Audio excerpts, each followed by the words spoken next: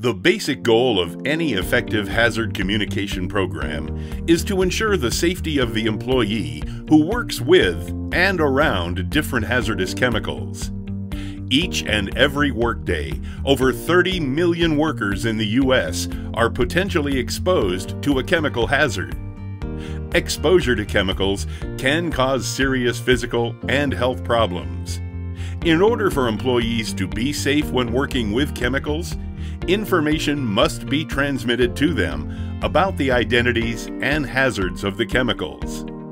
This training program was created to assist companies in training employees concerning chemical products and the hazards they could potentially present.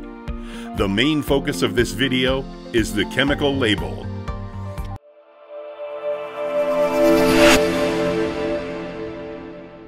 The Occupational Safety and Health Administration, OSHA, created the Hazard Communication Standard 29 CFR 1910.1200, or HCS, to specify the different measures and precautions employers must take to communicate and train employees about chemical safety and chemicals in their workplace. The standard is based on a simple concept.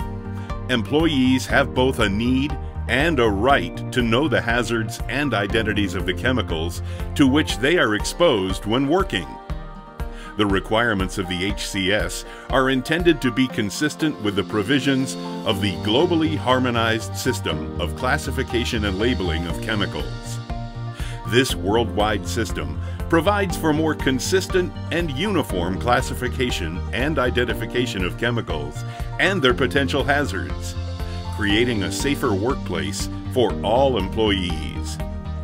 It is important to note that the HCS is a requirement and requires employers to maintain both safety data sheets and proper labels. As part of OSHA's HCS, a list of all hazardous chemicals in the workplace must be created, kept updated, and made available to all employees.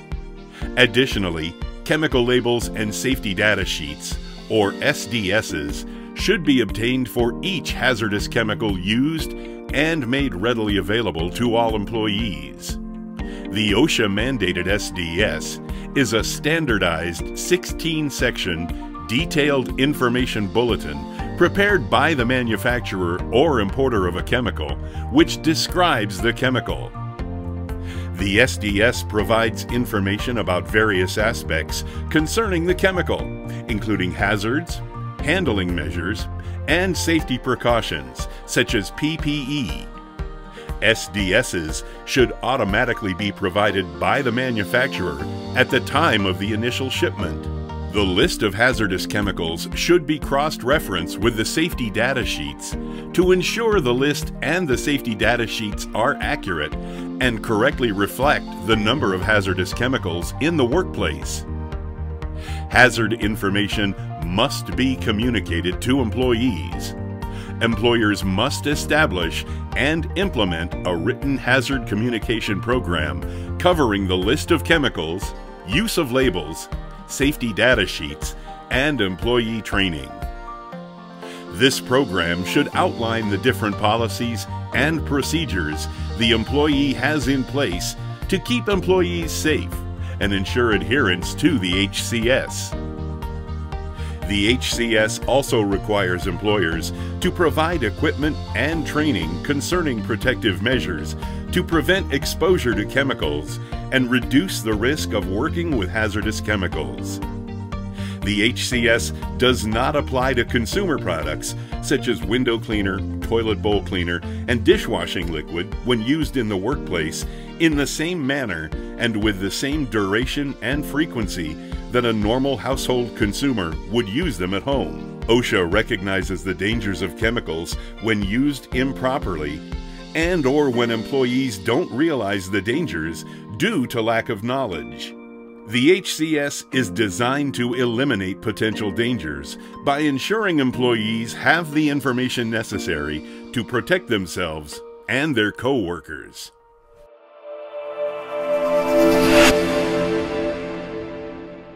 As stated earlier, the information is provided in two forms: safety data sheets, and chemical labels. Labels provide quick, important information about a chemical which could save you or a coworker's life. A label is effective in immediately communicating health and physical hazards, as well as how to minimize or prevent adverse effects resulting from exposure to the hazardous chemical or improper storage or handling. Labels are affixed to, printed on, or attached to the container of a hazardous chemical or on the outside packaging. Chemical manufacturers, importers, and distributors are responsible for labeling, tagging, or marking each container. OSHA mandated Apex C of the HCS to guide them on the correct information to place on chemical labels. The label must be prominently displayed in English on each container and must include the name, address, and telephone number of the manufacturer, importer, or other responsible party. Employees should know how to read chemical labels and understand the information presented before dealing with hazardous chemicals. All labels should be read by the employee before each use. As mandated by OSHA, certain information is required on all chemical labels. The minimum requirements are the following: a product identifier, which is the unique name or number used to identify a hazardous chemical.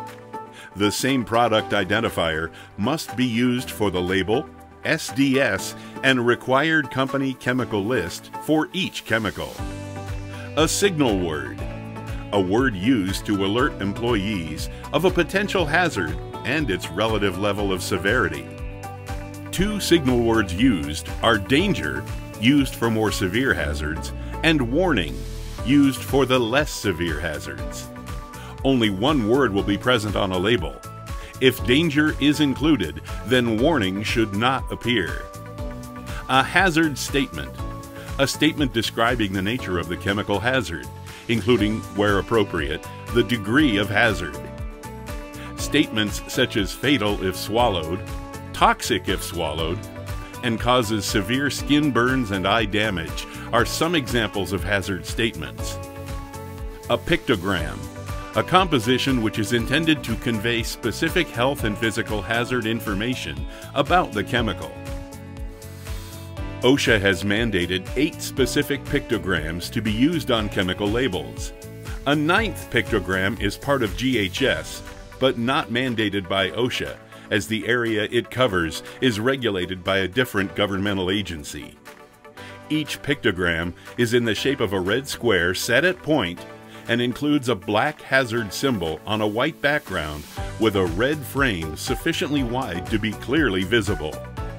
The 9 pictograms and the associated hazards are flame over circle, used to indicate an oxidizer; flame, which is for flammables; pyrophorics, self-heating, emits flammable gas, self-reactive, organic peroxides; exploding bomb, indicates explosives, self-reactives, organic peroxides; skull and crossbones, used for severe acute toxicity; corrosion, used to indicate skin, corrosion or burns, and eye damage, also indicates corrosive to metals; gas cylinder, for gases under pressure; health hazard, used for chemicals that can affect your health, such as carcinogens, mutagenicity, reproductive toxicity, respiratory sensitizer, target organ toxicity,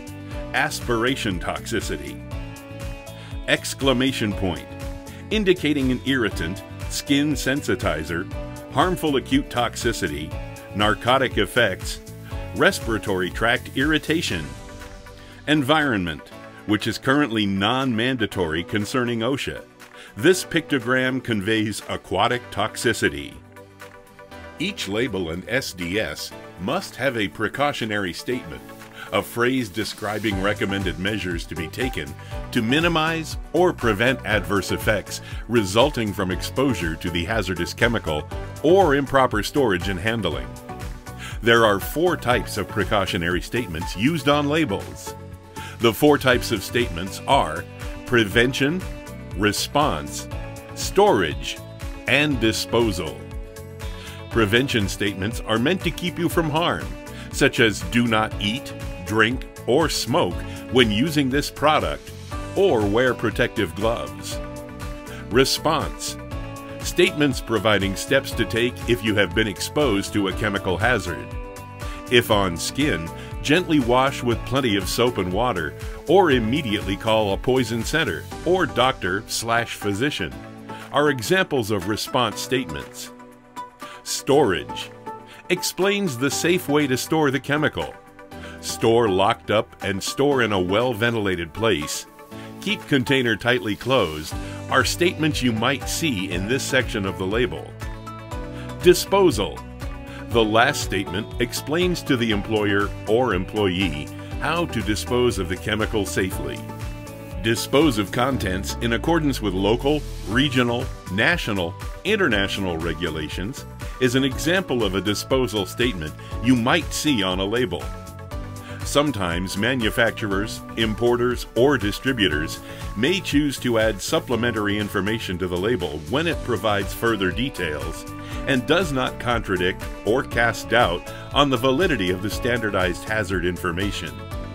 If the hazardous chemical is transferred by the employer from the primary container to a secondary container, the employer must label the secondary container. Employers are responsible for ensuring each container of hazardous chemicals in the workplace is labeled, tagged, or marked with the appropriate information. Workplace labels must be legible, in English, and prominently displayed on the container. Other languages may be used as long as the information is presented in English as well. There is no requirement to have labels in other languages.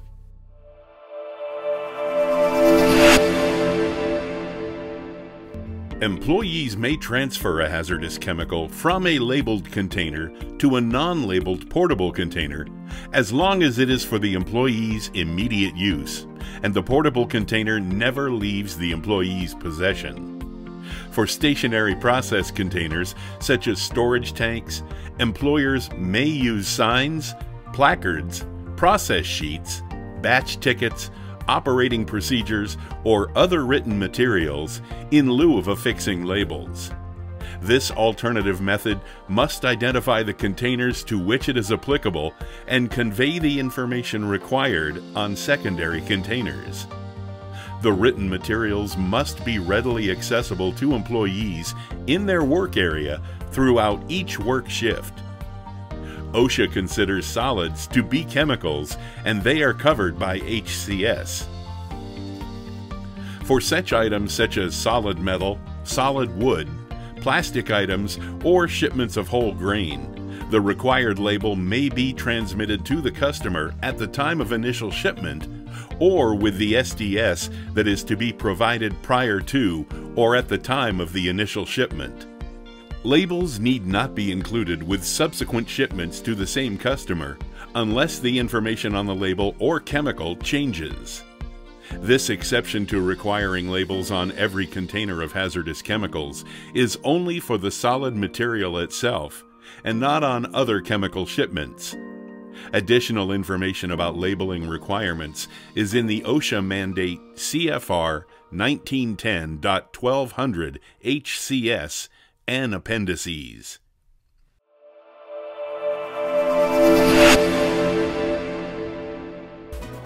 Your safety depends upon a thorough knowledge and understanding of the dangers and hazards associated with the chemicals you work with and to which you are exposed. OSHA requires manufacturers, importers, and distributors to label chemical containers for your safety. Be sure you know where to find the label, how to read it, and understand the information it contains. If you have any doubts or questions, contact your supervisor immediately. Always work safe and be safe.